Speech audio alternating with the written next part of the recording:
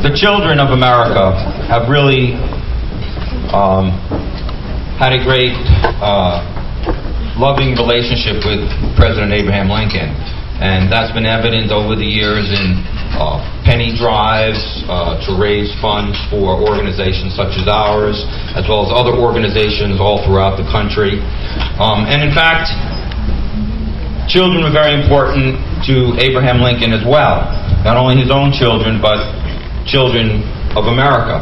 Everybody knows the story of 11-year-old Grace Bedell of Westfield, New York, who in a letter on October 15, 1860, suggested to Abraham Lincoln that he grow whiskers because the beard would make him look more handsome and more distinctive.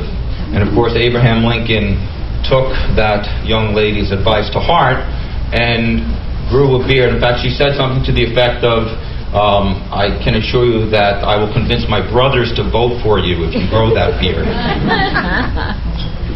And on February 16th of 1861, on Abraham Lincoln's train trip to his inaugural in Washington, D.C., he stopped in Westfield, New York, and actually had an opportunity to meet with the young 11-year-old Grace Bedell, and actually had an opportunity to thank her for the suggestion of growing his beard. And that was just 3 days prior to Abraham Lincoln's stop here in Peekskill on February 19th of 1861 during that same train journey. So what does that all have to do with Abraham Lincoln and our guest speaker tonight? Well, a good friend of mine who's also a Lincoln scholar and researcher, a fellow by the name of Richard Schwartz, he's another historian, another lecturer. He told me at one of our Rock and Civil War meetings the other day that some amazing young American children have done some phenomenal research recently on Abraham Lincoln, and in fact have uncovered some very rare and unknown facts concerning the president.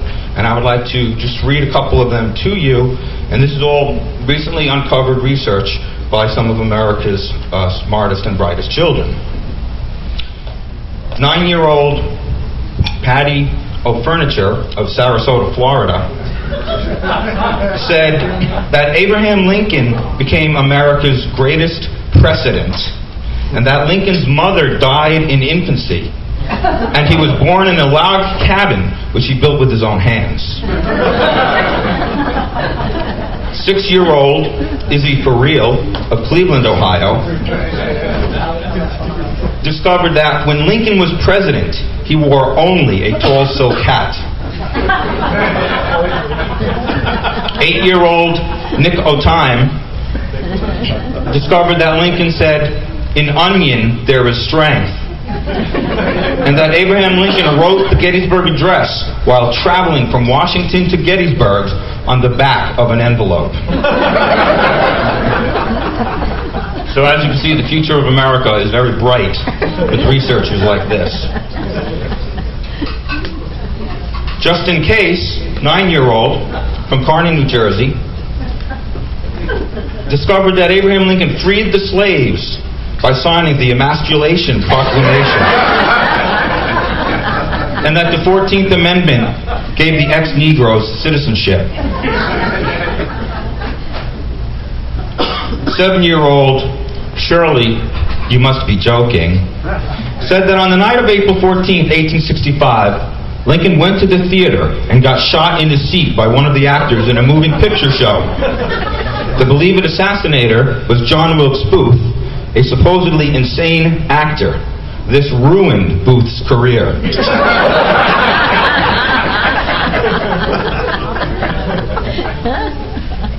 So I hope that this introduction here doesn't ruin my career. Because one of the honors of working with the great people at the Lincoln Society and being on the board of directors with such wonderful people who hold our 16th president in such high esteem, as does everyone in this room who participates both in the morning festivities at the Lincoln Depot and at our annual dinner dance. One of the honors is the privilege of securing the keynote speakers for our evening. And that has granted me certainly the opportunity to meet some wonderful people, some really great historians, some of the best and the brightest of our country, the children of America notwithstanding. And as historians and Lincoln scholars, Philip B. Kunhardt III certainly falls into that category and meets the criteria of being a fantastic and wonderful Lincoln scholar. And the thing that I appreciate the most about meeting some of these people, to a person like myself who goes to Civil War reenactments and is very involved in the Civil War and the history of our country, people like Philip Kunhardt and certainly Harold Holzer, who was our speaker last year, these men are looked up with high esteem by people like myself. They're almost like rock stars among the historical community. So it's always wonderful when I reach out to them, when I get an opportunity to meet them, to find out that they're really nice, normal, down-to-earth, everyday people. They're friendly, they're gregarious, they'll share a joke with you, they'll laugh, they'll take the time to share their knowledge with you, and it's really heartwarming and wonderful to find that out. And of course, Mr. Kunhardt fits that bill to the T as well.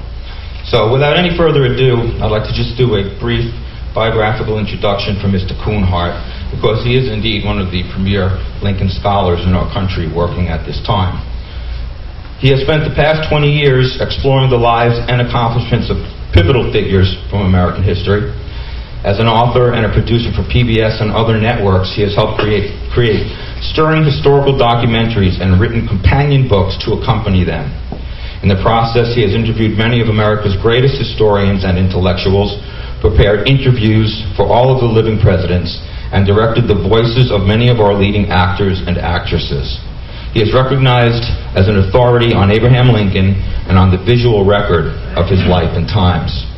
He is co-founder of the Meserve Kunhardt Foundation, whose massive collection of photographs from the 19th and 20th centuries has been deemed an American treasure by the National Park Service and the National Trust for Historic Preservation. A gifted and inspiring public speaker, Kunhardt uses pictures and words to bring history alive and to show why it matters today. Kunhardt has co-authored 2 books on Abraham Lincoln, a best-selling biography and an extensive look at his legacy, and in the Lincoln Bicentennial year, he is currently working on a 3rd, and 2 of those books are available for sale here by our author this evening. As a historian who does a lot of research, his research has traversed him far beyond just Abraham Lincoln. He has written books on P.T. Barnum, America's Greatest Showman, other American presidents, and several other books and PBS specials based on other presidents and other important American figures, like the Kennedy Tapes Revealed, an NBC Bravo special in 2004, and he was a developing producer for The Search for Eternal Egypt on the History Channel in 2005, so you can see that his scope as a historian goes far beyond just Abraham Lincoln. Over the years, he has spoken among many locations at the Smithsonian Institution, the White House, 92nd Street Y, the University of New York Historical Society, and the Miller Center at the University of Virginia. He has appeared on The Today Show, The Charlie Rose Show, National Public Radio, CNN, Larry King Live, and The Diane Rehm Show, amongst so many others. He is currently a Bard Center Fellow in Annandale, New York, where he is teaching on Lincoln in American Memory and on the life of times of Frederick Douglass. So I'd like to give, please, a very warm Lincoln Society and peaceful welcome to Mr. Philip B. Kunhardt III.